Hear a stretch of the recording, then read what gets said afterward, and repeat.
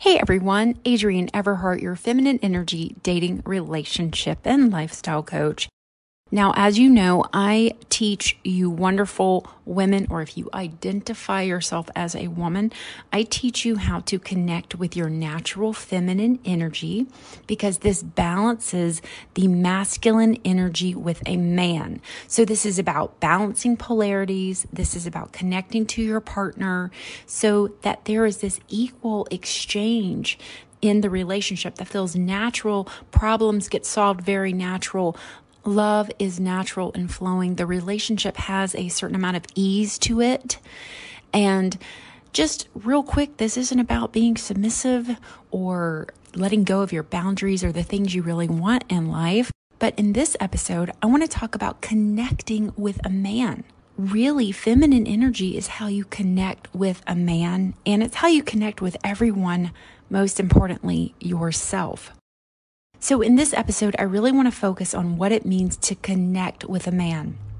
Now, I talk about this in my ebook, 500 Ways to Talk to a Man. I talk about how your words and finding what you feel in your body is the answer to connecting with a man.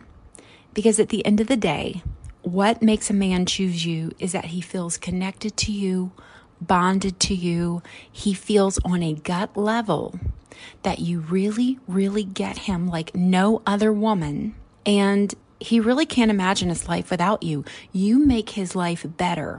And when you are able to connect to that part of yourself, that you know what you're feeling inside and you can speak it, but you can also connect with what the man is feeling and experiencing, then you hit gold.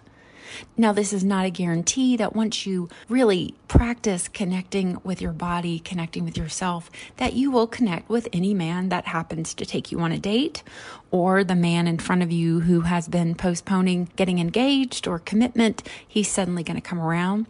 But what it will do is two things. It's going to give you the absolute best chances with this man. If anything is holding you back in the relationship, when you discover how to connect to your body and drop down into what you're feeling and speak this in an honest, authentic way, and you can also be there in that same way with the man who's in front of you, your kids, your parents, your pet, this is where you really hit this gold and you move up a tier. And I always talk about the tiers or these steps. We're going up. You're crossing this bridge to your happily ever after, and you're taking these steps that move you higher and higher. So you're practicing this, and you're getting in touch with yourself, and you're learning something you otherwise would not have learned if the man wasn't in front of you. So this gorgeous guy that you want, you got to have him. He's here, and he's getting you to a place emotionally, mentally, physically, spiritually, you name it. This guy is transforming you. So even if you don't connect with him, you're still moving up a tier. Now, the other thing it gives you is that you really find this new sense of balance in your life where otherwise you've been in your masculine energy and you've been hopping over your experiences in life. You've been noticing that you feel something and having a good cry about it and processing it. In fact, a lot of people write me emails and messages and they say, I was in therapy and I was in counseling, or I am a therapist or I am a counselor. And for years, I haven't been able to do this for my clients and I haven't been able to do this for myself. And it's because you're finding what you feel and you're talking about it. And we think that that's enough. And let me tell you, it's a great start. You're at a starting place where you can finally talk about it. You can step outside of yourself and say, wow, I went through this experience and I was really nervous. I was devastated. I was scared. I felt so helpless. You're able to identify that word, but are you really able to sense in your body the feeling? Because our bodies are these magnificent little muscle memory machines, and they don't forget a thing. They don't forget a thing. There are a lot of great techniques to help with this. There's EFT tapping, there's EMDR, there's a lot of therapies out there. But if you can learn how to find that sensation in your body and get used to feeling what this energetic machine you're in is sensing and feeling, Then you go to this new place, you move up a tier with yourself in your body, where the mind and the senses are similar, still doing the same thing, but you're on a new level with your body. You're in a place where you're deeper with your body. Now, when you get deeper with your body, it's like you're a beacon of light for men. Men will just be drawn to this because their whole lives, they've been told, don't cry, don't complain, you got to fix this, you got to man up. They've been taught to not get in touch with their feminine energy, to not really be aware of how they feel. And in some cases, this might work for men. They do a lot of uncomfortable things that I would never, ever want to do. I always talk about the guys that are digging the ditches and setting up the, the infrastructures along these busy highways. You will not find me out there doing that. I am not emotionally equipped to do a job like this. Nor do I want to get up and answer the door when someone comes knocking at 2 a.m. This is not in my DNA. This is not what I want to do.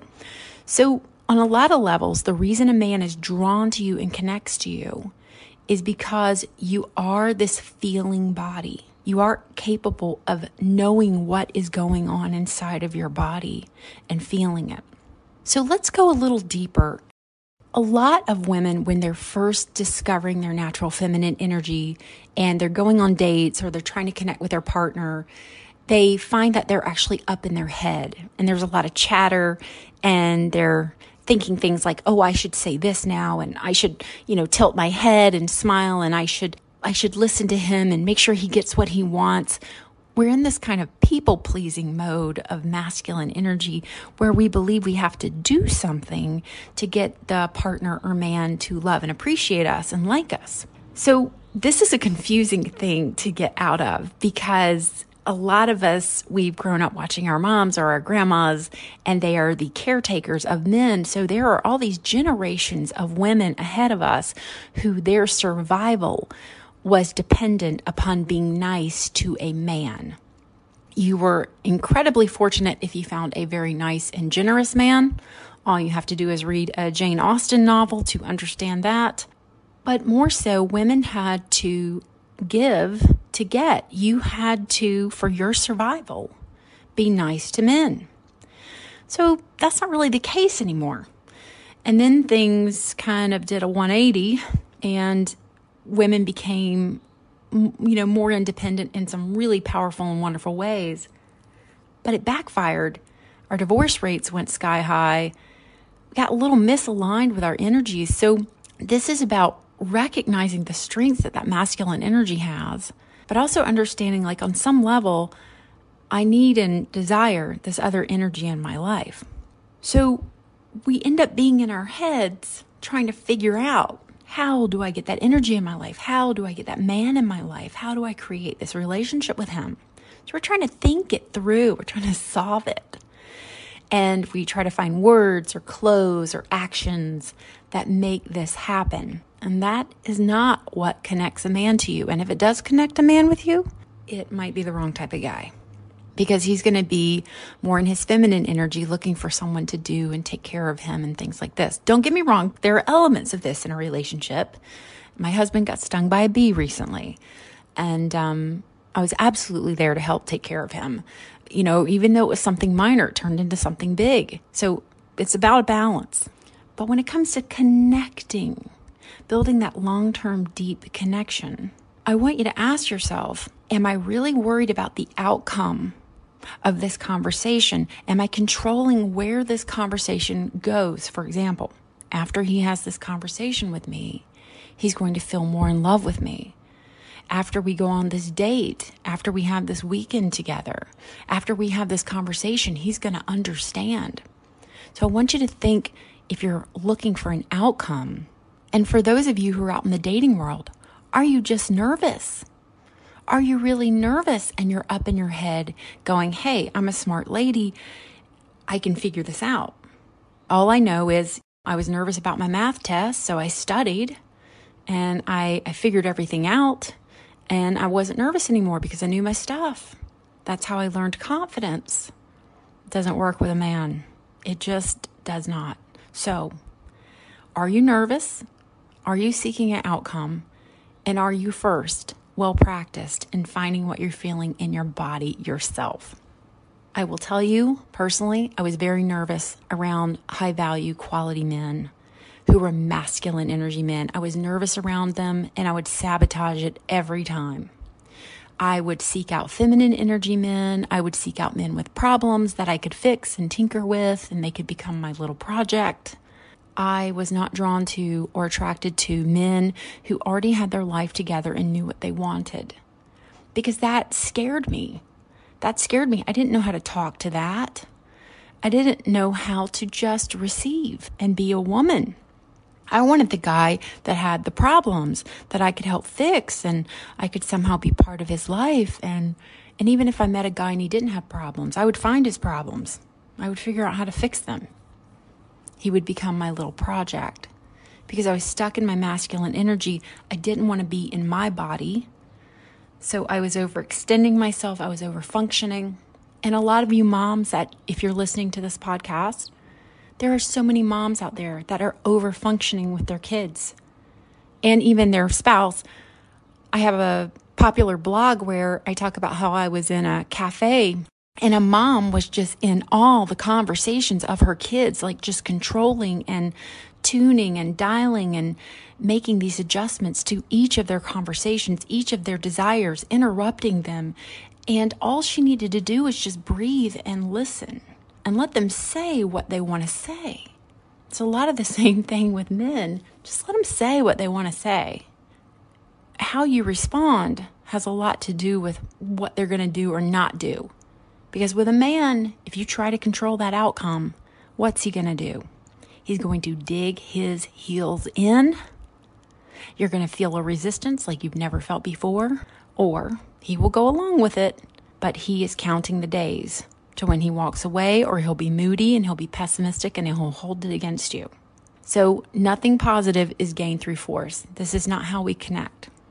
So as you're processing and thinking about, am I looking for an outcome? Am I trying to control the outcome? Am I just really nervous? Or do I, for some reason, I don't feel confident enough to connect with someone? No one's going to be interested in me. This isn't about faking or feigning interest in a man. It's really about listening and sensing what you feel in your body.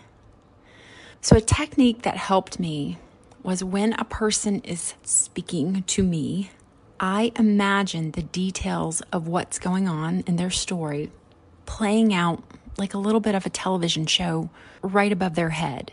And if they're over the phone with me, I imagine it just before me on a screen. And really look at the details of what is happening to them and see the emotion on their face and try to listen without rushing to your own conclusion, finding the words you want to say next, and really just be there and give them that space. Can you give them that space to feel how they feel? Tell you about their experience. There's nothing urgent that needs to be fixed or solved. Just give them that space to be who they are and share their story with no judgment. Practice this. See how long you can go in a conversation before you immediately jump into taking notes and coming up with how you're going to solve it, fix it, or what you want to say next, or even empathizing. I recently watched two friends talking, and one of them had had a pretty rough experience recently with losing a pet. And the other person just kept interrupting her while she was sharing, going, "Oh, I'm so sorry. Oh, I'm so sorry." And she was rushing along, getting through the grieving process because she was uncomfortable with that conversation. But if she could have just stood there and just encircled that person in love or light, and I know it's difficult sometimes, but put that bubble around you. You're in your own little bubble. They are in their own little bubble. This is a great way to have boundaries. You can still connect with a person even if they're going through a difficult time that you're not really comfortable hearing. In addition to letting their story play out in your mind and you're able to connect and see what they're experiencing, I want you to also look at that person's face. And again, if that person isn't in front of you, I want you to just imagine what their face must look like. And I want you to name one emotion you see. And this is my really, really get him tool, where if the man is telling you how he feels about something, you can look at his face and go, oh my gosh, you must have felt so angry. You will either get it right or you will get it wrong. And the man will tell you. And if you get it wrong, excellent. Because now you're connecting. Right or wrong, you're connecting. But if you get it wrong and he goes, well, I wasn't angry. I was just a little tired. Let him correct you. And go, oh, okay. And be there with him. When you empathize with that person and say, oh my goodness, you must have been feeling so whatever it is. Only name one emotion. You're not here to diagnose them or fix them or write a thesis on what they're going through that day. You're just here to name one emotion and be there with them and give them that space. So let's go back to talking a little bit more about connecting with what you feel in your body. Because nervousness is something I think we can all recognize and feel, even if we think we're feeling something else. I used to think boredom was what I was feeling, and I was really actually nervous because I wasn't in control of the conversation, and I didn't know how to relax and just let the conversation flow. So if you find your mind racing with things like this, I want you to use a grounding technique that really helps me, because this grounding technique is all about getting you back into the moment instead of being upstairs in your head where your thoughts are just swirling. Over time, the more you practice this, the better you'll get at it. The less your head will be spinning whenever you have a conversation with anyone.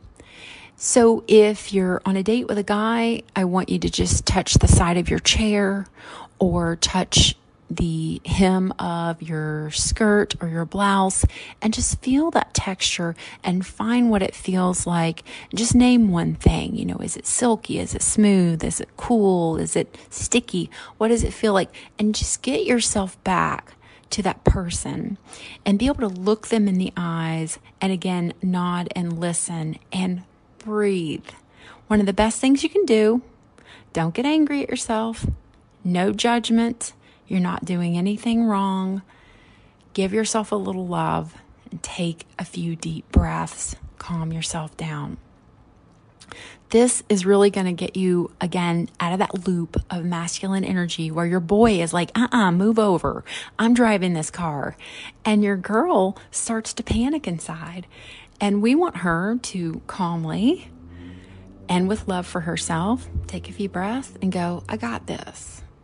I want you to be able to trust that you have got this.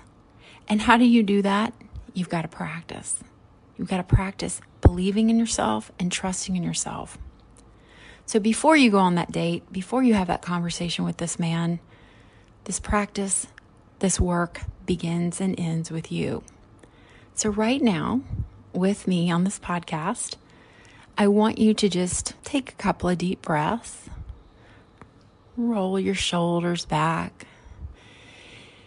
And I want you to see if you can't feel something in your body, whether it's pain or a tingling or a vibration or coolness. And just pick it out wherever it is in your body. And I want you to put your hand on that part and say, I feel, or I sense. So right now for me, I have an ongoing scapular problem that I'm working with. I can put my hand on that part of my shoulder and just say, I feel an ache. And we're not judging it as right or wrong, but just acknowledge what you're feeling there. I feel whatever it is. And then I want you to say, I love the part of me that feels this way. My body is speaking to me. I love the part of me that is feeling this way. I hear you, my body. And just sit with it for a moment. Let it be there. Make friends with it. It's part of you. Okay? Relax your hand. Take another deep breath and just see what has changed in your body, if anything. Maybe if you had a little bit of a pain or discomfort, it lessened. Maybe it changed form. And just observe this. So if you can incorporate this practice into your daily life a couple of times a day, you're moving up the tiers. You're getting in touch with your body. And if you happen to have a painful memory, you have to make a decision. You're confused about something. You're not sure what you're feeling. Slow down. Take those breaths. Ask yourself, what am I really feeling? And usually your brain will try and give you a quick answer. So go ahead and listen, but then ask one more time. Okay, body, I hear you. What else am I really feeling? So when you find what you're feeling in your body, again, a man is drawn to this. He connects with this. So his words, he's talking to you, he's speaking to you. You're having feelings inside of you.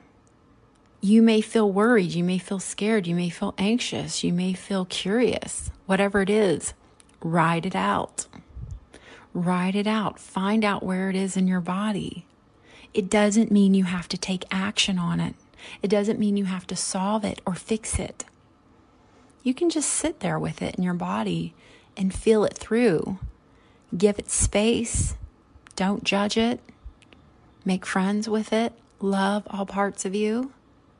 And just see if you can't get to this new place with your body. So going back to working with psychologists and therapists about trauma stored in your body, there is more than just the experience itself and recalling the experience. There is the physical impact, the energy of that experience that's in your body. So for those of you who have experienced trauma, what is it that you still feel in your body? And can you just notice that part of you? Can you put your hand on it and love it? Love that part of you and know that as an adult, you're here to take care of yourself and that you got this. You're the adult, you're in charge. When you trust yourself and you can connect with yourself and you can listen to your body, you can trust and connect to a man. You can also listen for when you shouldn't be trusting or connecting with a particular man. This is an excellent practice to bring into your daily life, and I hope that it helps you. This is all about being authentically you and feeling safe to open up and show and share with a man that lovely red beating heart you have. Again, men are in that masculine energy world. They don't get to experience this. And that's one of the reasons they're so drawn to women. They want to know what's going on inside of our bodies. They love to soothe it, experience it, make it better, be there for it. All right, everybody, if this podcast has helped you, you might want to check out my ebook, 500 Ways to Talk to a Man. And I also have a complete collection of all my programs that you can get for one low price. All right. Much love to you, and I'll see you next week.